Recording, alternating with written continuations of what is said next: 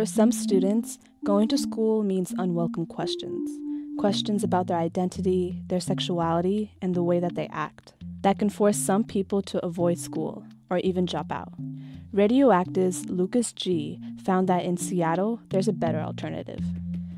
For Mimi, one of the worst parts of school was her peers' comments about her appearance. I really stuck out like a sore thumb, definitely, as being someone, queer, very alternative, very, neon blue hair and dark makeup and platform docs. For me, it was more the students' invasive questions about me being transgender. In middle school, people would always ask me why I was trans or what's in my pants or if I'm going to get surgery. It got really tiring. Like, that's none of your business, sorry. And even though Mimi and I went to different schools, we both felt like we weren't accepted. Mimi also had difficulties with the teacher and staff. She was struggling with her mental health and had self-harm scars on her arm. Eventually, the school counselor noticed, but not in a good way. The guidance counselor comes up to me in the hallway and is like, cover your sleeves because you can't have that here or else you just have to go home. And I was like, okay, I'll leave. And I didn't go for the rest of the school year. I thought I was never going to succeed in high school or even finish my freshman year.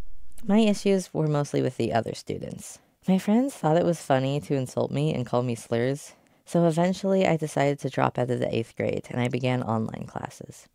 After being out of school for a while, both Mimi and I ended up attending Nova High School, an alternative school, and things were completely different there.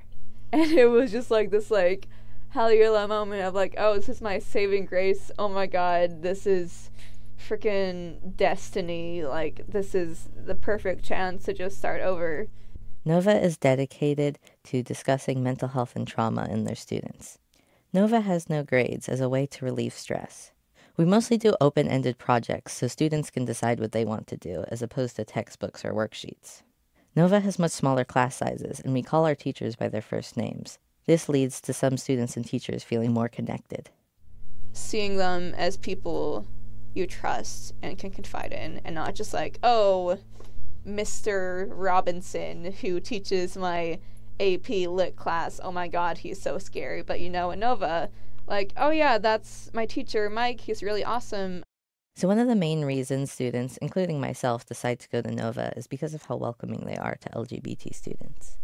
There's committees and clubs and gender tea, I believe it's called, talking about gender and having tea and but just normalizing it and it being a commonplace thing and kids not feeling they're weird or that they're an exception to a norm, because being straight isn't the norm.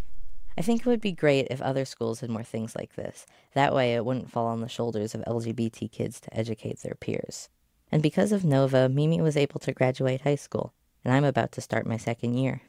However, not everyone can attend an alternative school, so Mimi wishes the staff at other schools would check in on their students more. There's always signs that someone is struggling or suffering or needs, help or just wants someone to talk to. If you know to look for it, then you'll see it. I wish that students were really taught to be kind and accepting to one another, even if there's things they don't understand. Everyone deserves to feel respected. For RadioActive, this is Lucas G.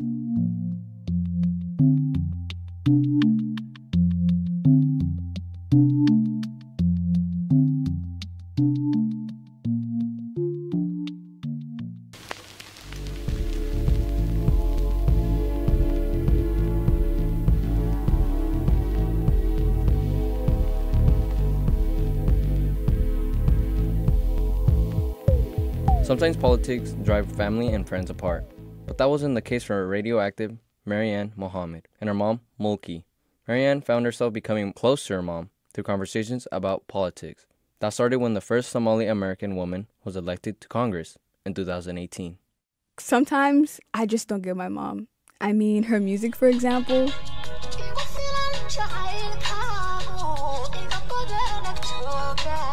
The videos for these songs often show a woman in front of the ocean as her hair waves in the wind declaring her love for a man.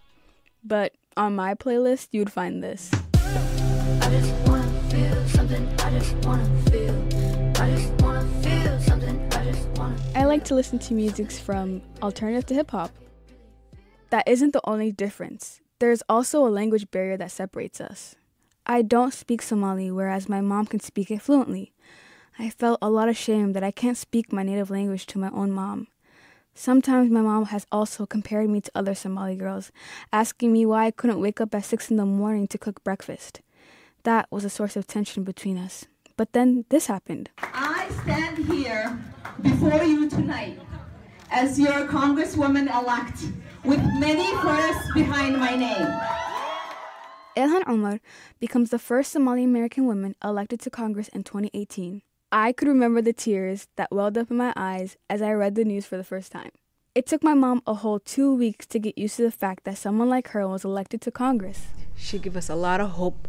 She showed us we can be anything we wanted. My mom and I found a new connection through Omar. My mom was born and raised in Somalia, whereas I was born in the U.S. Somehow, we found different parts of ourselves to connect to Omar. In Congresswoman Omar, I saw a woman raising her voice to bring change. For my mom, she believed that education was not meant for her, but it was only meant for certain people. Because we have like older people, they have like this mindset, like they think like women cannot do nothing. I think we can do a lot of things. We can change in Somali government, how they rule. I think women can do more. Seeing Omar succeed changed her mindset. Now, she's pursuing a degree in early childhood education. Slowly, my mom and I started talking about politics. I would walk into the kitchen while my mom cooked and bring up issues like human rights. Our conversation gradually got more personal. My mom shared more of her experience from the refugee camp KUOW. It turned out to be the same refugee camp that Omar lived in before migrating to the U.S. I remember it was so horrible when the war happens. We didn't have nothing to eat. My mom went to look for food. So my oldest brother, he was so smart, and then he started to look for some food, and then he couldn't find nothing. And then he said, what about if I mix water with salt? I don't know how he came up with that idea. And then he said, come sisters, drink. This will make you full until mom come home and with the food. I used to just feel sad listening to my mom's refugee stories, but now I'm glad to have a better understanding of who she is. It's surprising that politics was the thing that brought my mom and I closer. We're able to be more of ourselves, showcasing our American and Somali sides. As for her music, I still cringe.